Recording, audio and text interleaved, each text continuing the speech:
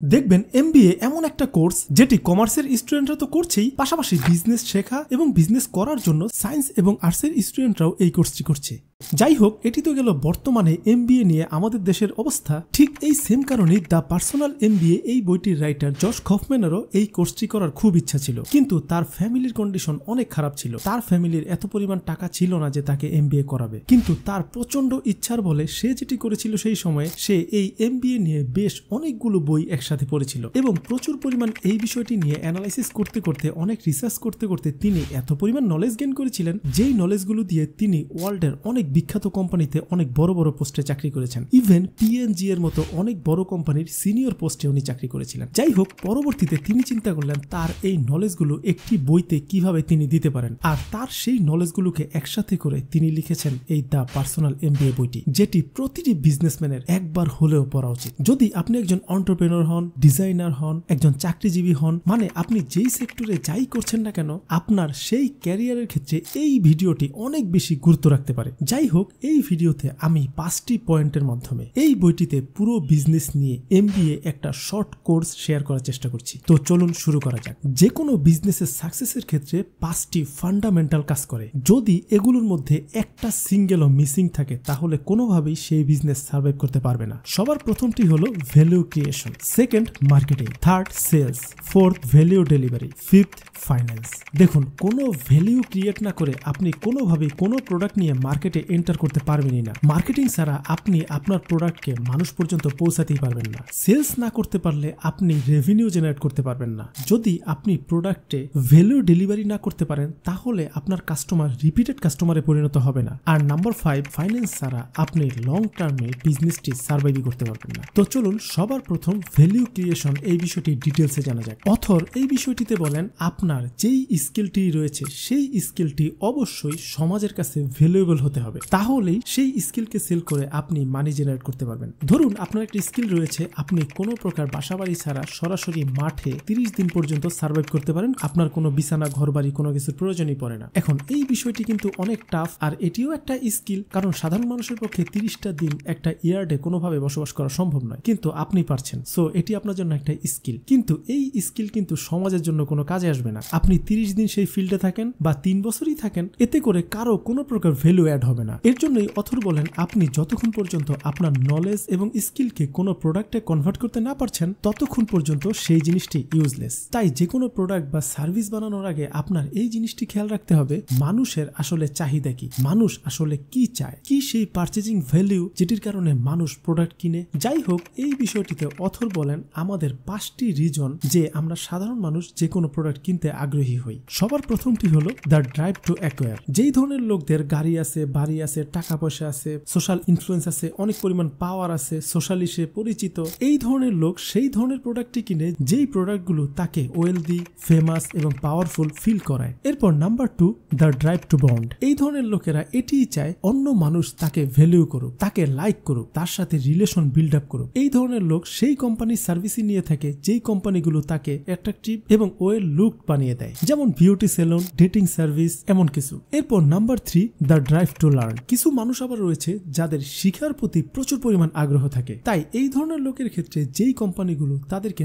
Knowledgeable এবং competent বানায়, যেমন বুক publishers, academic programs, training, workshop, এই সকল কোম্পানিগুলোই আমাদের ড্রাইভ টু লার্ন এই ডিজায়ারটি কমপ্লিট করে। এরপর নাম্বার 4, ড্রাইভ টু ডিফেন্ড। এটির মানে আপনি আপনার প্রপার্টি এবং আপনার ফ্যামিলিকে প্রোটেক্ট করার জন্য সার্ভিস চান। এই ধরনের বিজনেস যেগুলো হয়, home alarm system, home security system, home অথবা হেলথ ইন্স্যুরেন্স এবং লিগ্যাল সার্ভিসেস, এই সকল কোম্পানি আমাদের সেফটি এবং প্রোটেকশনের ক্ষেত্রে কাজ করে। এরপর নাম্বার 5, ড্রাইভ টু ফিল। এই পয়েন্টে আমাদের সেন্সের ডিজায়ার চলে আসে। এই ক্ষেত্রে যেটি হয়, আমাদের emotional feelings, pleasure, excitement, entertainment, এই সকল বিষয়গুলোই এই পয়েন্টটিতে পড়ে। আর তাই এই ধরনের কাস্টমারদের জন্য রেস্টুরেন্টস, মুভিজ, গেমস, বিভিন্ন ধরনের কনসার্ট, এই জিনিসগুলো আয়োজন করে কোম্পানিরা, আর এই সার্ভিসগুলোই আমাদের ড্রাইভ টু ফিলের সাথে সম্পূর্ণ কানেক্টেড। এখন আপনার প্রোডাক্টের ক্ষেত্রেও যদি এই পাঁচটির যে কোনো একটা রিকোয়ারমেন্ট ফিল আপ করে অথবা একটা বা দুইটা বা তিনটা রিকোয়ারমেন্ট ফিল আপ করে তাহলে আপনার প্রোডাক্ট বাজারে চলবেই চলবে, এটিকে কোনোভাবে দমানো সম্ভব হবে না। এরপর point number 2,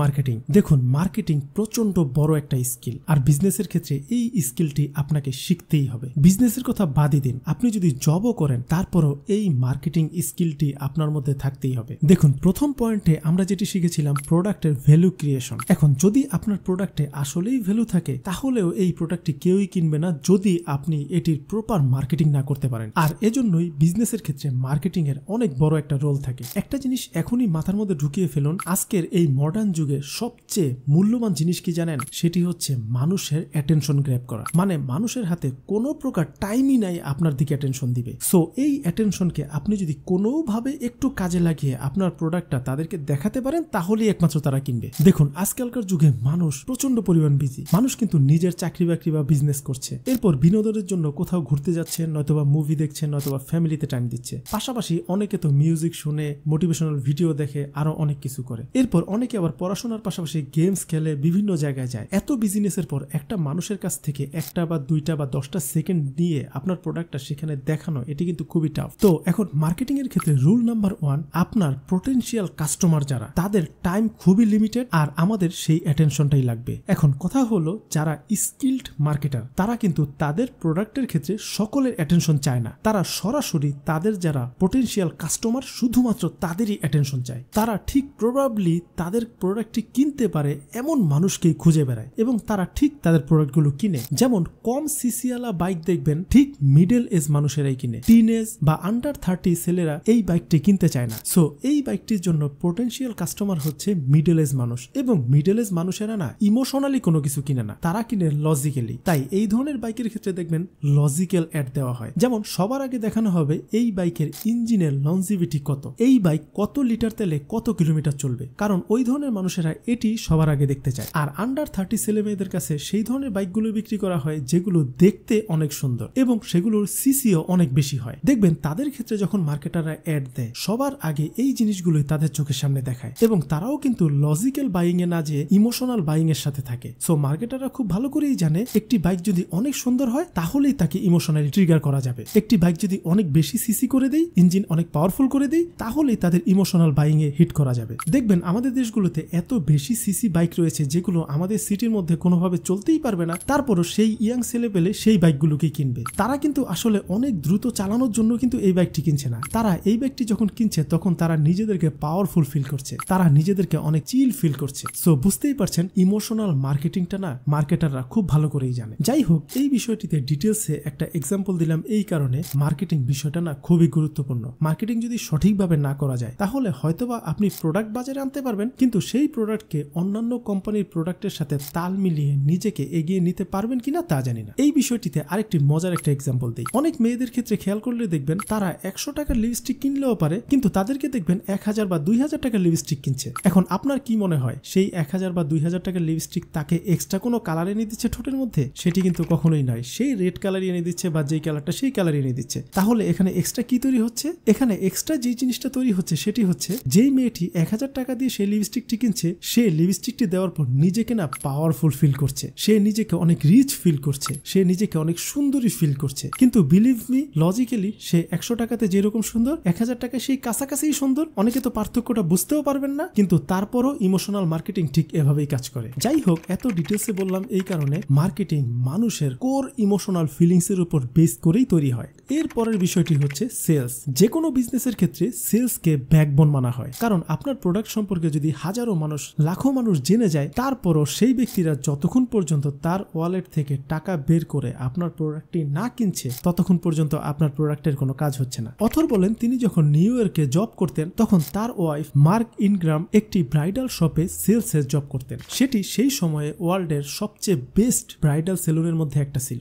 mark ইনগ্রামের sense of humour না অনেক বেশি ভালো ছিল। সে যে কোনো মানুষকে দেখলেই বুঝতে পারতো সেই মানুষটা এই মুহূর্তে আমার কাছে কি চাচ্ছে, আর তাই তাকে সেই কোম্পানি সেই জবটি দিয়েছিল। মানে নতুন কোনো মেয়ে যখন আসতো, যেই মেয়েটির কিছুদিন পর বিয়ে, সেই মেয়েটি কি জিনিস কিনতে পারে, সেই মেয়েটিকে কোন জিনিস অফার করলে সে কিনবেই কিনবে এখান থেকে, সেই জিনিসগুলো লেখকের ওয়াইফ খুব ভালো করেই বুঝতে পারতেন, এবং সেই অনুযায়ী বেস্ট কাস্টমার সার্ভিস এবং বেস্ট প্রোডাক্টস তাদেরকে এক্সপিরিয়েন্স করার সুযোগ করে দিতেন। মার্ক ইনগ্রাম কোনো প্রকার ডিসকাউন্টও দিতেন না, তারপরও কাস্টমাররা তার কাছ থেকে প্রোডাক্ট নিতে খুবই আগ্রহী থাকতেন। এটির মেইন কারণ হলো মার্ক এবং তার টিম কাস্টমারদের এই জিনিসটি খুব ভালো করে বোঝাতে পারতেন, তারা যদি অন্য কোনো জায়গা থেকে চিপ অপশনে এই প্রোডাক্টগুলো কিনে তাহলে সেগুলোতে তার কি কি প্রবলেম হতে পারে, যেমন ব্যাড ফিটিং হতে পারে, লো কোয়ালিটি হতে পারে, নর্মাল ডিজাইন হতে পারে, তাকে সেই জায়গায় সুন্দর নাও লাগতে পারে। এই বিষয়গুলো খুব অ্যানালাইসিস করে তারা বলতে পারতেন এবং তাদেরকে অফার করতেন, আপনি শুধুমাত্র কিছু অল্প কিছু টাকা বাড়িয়ে যদি আমাদের কাছ থেকে প্রোডাক্টগুলো নেন তাহলে সেই সময়ে এই ধরনের কোনো হ্যাসেলে আপনাকে পড়তেই হবে না। সো বুঝতেই পারছেন,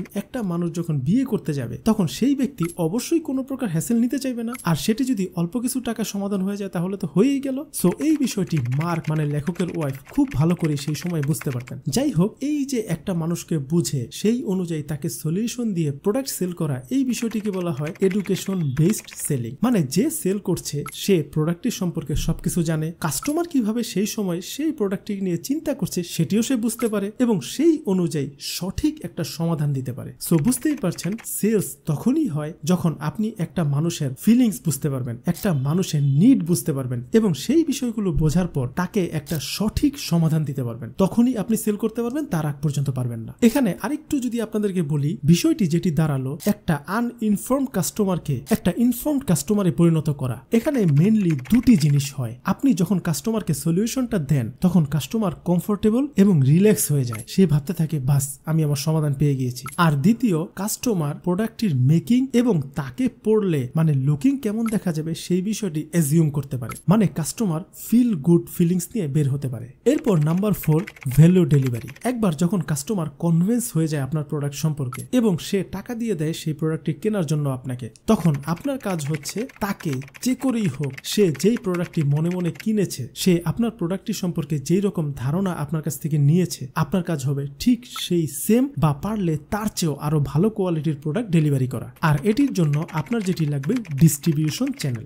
ডেলিভারি তো আর আপনি একা বা 2-4 জন নিয়ে করতে পারবেন না, আপনার একটা প্রপার প্ল্যানিং নিয়ে একটা ডিস্ট্রিবিউশন চ্যানেল লাগবে। এখন এই বিষয়টিতে বিজনেসম্যানরা বিশাল এক প্রবলেমে পড়ে। ম্যাক্সিমাম ছোট ছোট বিজনেসম্যান বা মিডল এজে থাকা বিজনেসম্যানদের ক্ষেত্রে যেটি হয়, তাদের কিন্তু নিজস্ব কোনো ফ্যাক্টরি থাকে না, তাদের অন্যের প্রোডাক্টের উপর নির্ভর করতে হয়। সেক্ষেত্রে প্রোডাক্টের কোয়ালিটির উপর তাদের কোনো কন্ট্রোল থাকে না। আর এখানেই হয় মহাবিপদ, কারণ একটা বিজনেসম্যান আগের সকলগুলো কন্ডিশন কমপ্লিট করে যখন একটা প্রোডাক্ট সেল করে তখন সেই বিজনেসম্যান বা সেই কোম্পানি চায় কাস্টমার প্রোডাক্টটি নিয়ে খুব খুশি থাকে এবং তাদের কাছ থেকে পরবর্তীতে আবার প্রোডাক্ট অর্ডার করুক। কিন্তু যদি কোনোভাবে প্রোডাক্টের কোয়ালিটি একটু হেরফের হয় তাহলে তো কোনোভাবেই কাস্টমার আর রিটার্ন হয় না। এরপর আপনি সেই কাস্টমারকে যত ভালো প্রোডাক্টই দেন না কেন, আপনার সম্পর্কে তার নেগেটিভ ধারণা থাকতেই থাকবে। সো এই বিষয়টিতে একটু খেয়াল রাখবেন যেন প্রোডাক্টের কোয়ালিটিতে কোনো প্রকার হেরফের না হয়। যথেষ্ট পরিমাণ ইনভেন্টরি যেন প্রোডাক্টের ক্ষেত্রে আপনার থাকে, কারণ যে কোনো সময় যে কোনো কাস্টমার যে কোনো প্রোডাক্ট চাইলে যেন আপনি দিতে পারেন। এই পয়েন্টটিতে রাইটার আরো একটা বিষয় মেনশন করেছেন, সেটি হচ্ছে এক্সপেকটেশন ইফেক্ট। জাপোস একটা অনলাইন শু সেলিং কোম্পানি যারা অনলাইনে জুতা, স্যান্ডেল, শু বিক্রি করে। এখন কাস্টমারদের ক্ষেত্রে অনলাইন থেকে জুতা, স্যান্ডেল, শু কেনার একটা বড় সমস্যা হলো তারা সবসময় কনফিউশনে থাকে তাদের পায়ে যে জুতাটি অর্ডার করছে সেটি ঠিকমতো লাগবে তো। যাই হোক, এই ধরনের কনফিউশন থেকে কাস্টমাররা কখনোই অনলাইন থেকে জুতা, স্যান্ডেল কিনতো না। এখন এই প্রবলেমটির সমাধান করার জন্য জাপোস যেটি করেছিল, তারা কাস্টমারদেরকে বলেছিল আপনারা আমাদের এই সাইটটি থেকে জুতা অর্ডার করুন, যদি জুতা আপনার পায়ে ঠিক সাইজ মতো না হয় তাহলে আপনাদের কোনো প্রকার জুতা নিতেই হবে না, পাশাপাশি কোনো প্রকার ডেলিভারি চার্জও দিতে হবে না। ব্যাস, কাস্টমার তো এটি শুনে খুবই খুশি। তাদের মনের মধ্যে যেটি বাইং ফিয়ার ছিল, মনের মধ্যে যে ভয়টি ছিল যেটা আমার লাগে কিনা, সেই ভয়টি নিয়ে তাদেরকে সমাধান করে দেওয়া হলো। সো বুঝতেই পারছেন এই ধরনের সমাধানও মানুষ দিয়ে যাচ্ছে। এরপর সবার শেষ আর ফিফথ, ফাইন্যান্স। দেখবেন বেশিরভাগ বিজনেসম্যানের ক্ষেত্রে ফাইন্যান্স এই বিষয়টি না তাদের মাথায় থাকেই না। ফাইন্যান্সের কথা শুনলে তাদের মাথায় বিভিন্ন ধরনের ক্যালকুলেশনের হাবিজাবি মাথায় চলে আসে, আর সকল বিজনেসম্যানই না এই বিষয়টাতে প্রচন্ড বোরিং ফিল করে। তারা এই বিষয়টিকে প্রচুর টাফ বলে মনে করে। বাট চলুন এই বিষয়টি আমরা একটু সিম্পলি বোঝার চেষ্টা করি। সবার প্রথম বিষয় হলো বিজনেস প্রফিটেবল হওয়া জরুরি, কারণ আপনার বিজনেসে যারা কাজ করছে তারা যে আপনার বিজনেসে টাইম দিচ্ছে সেই টাইম অনুযায়ী তাদের যথেষ্ট স্যালারি পাওয়া উচিত। আর তারা যখন যথেষ্ট স্যালারি পাবে তখন তারা ম্যাক্সিমাম আউটপুট দেওয়ার চেষ্টা করবে, আর তাদের ম্যাক্সিমাম আউটপুট মানে আপনার কোম্পানির র্যাপিড গ্রোথ। প্রফিট বিষয়টি বলতে আমরা যেটি বুঝি, আমরা যেই পরিমাণ টাকা আমাদের বিজনেসে ইনভেস্ট করেছি তার চেয়ে বেশি পরিমাণ টাকা আমাদের রিটার্ন আসবে। এখন কথা হলো এই যে প্রফিট, এটি আমরা কিভাবে করতে পারি? এটির 4টি রাস্তা। Number 1, increase the number of customer you serve. যে করেই হোক আপনার কাস্টমার বাড়াতে হবে। আপনার বিজনেস বড় করতে হলে, আপনার বিজনেসের রেভিনিউ বাড়াতে হলে আপনার কাস্টমারের পরিমাণ বাড়াতে হবেই হবে। Number 2, increase average transaction size, মানে আপনার এক্সিস্টিং কাস্টমার যারা রয়েছে তাদের কাছে যে করেই হোক আপনার প্রোডাক্ট বেশি বেশি করে সেল করতে হবে। আপনার কাছ থেকে অলরেডি যারা প্রোডাক্ট কিনেছে তারা কিন্তু আপনার পোটেনশিয়াল কাস্টমার। এখন বেশিরভাগ ক্ষেত্রে তাদেরকে কোনো প্রকার টেক কেয়ার করা হয় না, কিন্তু সকল বিজনেসের ক্ষেত্রে এটি করা উচিত। যারা তাদের কাছ থেকে প্রোডাক্ট কিনেছে তাদেরকে যে করেই হোক again and again product sell করতে হবে, যেটিকে আপসেলিং বলে। Number 3, increase the frequency of transaction. এর মানে কাস্টমারদের বিভিন্ন ধরনের অফার, বিভিন্ন ধরনের স্কিমস, বিভিন্ন ধরনের ভ্যালু ডেলিভারির মাধ্যমে কাস্টমারকে এগেইন এন্ড এগেইন আপনার দোকানে বা আপনার প্রোডাক্ট সেল করতেই হবে। আর নাম্বার 4, রেইজিং ইউর প্রাইসেস, মানে আপনার প্রোডাক্টের দামকে বাড়াতে হবে। দেখুন, একটা বিজনেসের অনেকগুলো গুরুত্বপূর্ণ বিষয়ের মধ্যে একটি হচ্ছে ওভারহেড। ওভারহেড মানে একটা কোম্পানির কর্মচারীদের স্যালারি, সেই কোম্পানির সেই স্পেসের ভাড়া, পাশাপাশি বিভিন্ন ধরনের বিল, বিভিন্ন ধরনের রিপেয়ার। এই জিনিসগুলো কিন্তু অনেক কস্টিং এর ব্যাপার। প্রতি মাসে কোম্পানির প্রোডাক্ট চলুক আর না চলুক এই বিষয়গুলো কিন্তু আপনার কস্টিং করতেই হবে। এখন এমন একটি অবস্থায় আপনি যদি আপনার বিজনেসকে সূক্ষ্মভাবে গড়ে না তুলতে পারেন তাহলে আপনি আপনার প্রোডাক্টের দাম কখনোই বাড়াতে পারবেন না। আর যদি প্রোডাক্টের দাম আপনি না বাড়াতে পারেন তাহলে আপনার রেভিনিউ কম আসবে, যেটি একটা বিজনেসের জন্য একটা খারাপ দিক। আর এখান থেকে বাঁচার একটি রাস্তা রয়েছে, সেটি হচ্ছে আপনার প্রোডাক্টের তো দাম বাড়িয়ে আপনি ইনকাম করতে পারেন, আরেকটি হচ্ছে যে করেই হোক এই ওভারহেডের কস্টিং যত পরিমাণ সম্ভব কমানো দরকার। যেমন আপনার অফিসের ভাড়া যতটা সম্ভব কম টাকায় নেওয়া উচিত। আপনার কর্মচারীদের স্যালারি আপনি ঠিকঠাক রাখেন, কিন্তু আপনার বিল যে করেই হোক কমানো উচিত। মানে মোট কথা আপনার স্কিলড লেবার রেখে আপনার যে করেই হোক ওভারহেডকে কমাতে হবে, তাহলেও আপনার রেভিনিউ হাই হতে থাকবে। এখন আপনারা যারা সত্যিই বিজনেস করবেন বলে ভাবছেন তাদের অবশ্যই ব্যবসা করার জন্য ব্যবসায়ীদের মতো করে চিন্তা করতে হবে। আর সেটি কিভাবে করবেন এই বিষয়টি আমি এই ভিডিওতে ডিটেলসে শেয়ার করেছি। আপনাদের হাতে সময় থাকলে আপনারা এই স্ক্রিনে ক্লিক করে ভিডিওটি দেখে নিতে পারেন। পাশাপাশি ভিডিওটির লিংক আমি এই ভিডিও ডেসক্রিপশন এবং কমেন্ট সেকশনে দিয়ে দিব, আপনারা চাইলে সেই জায়গা থেকেও দেখে নিতে পারেন। ভালো থাকুন, সুস্থ থাকুন।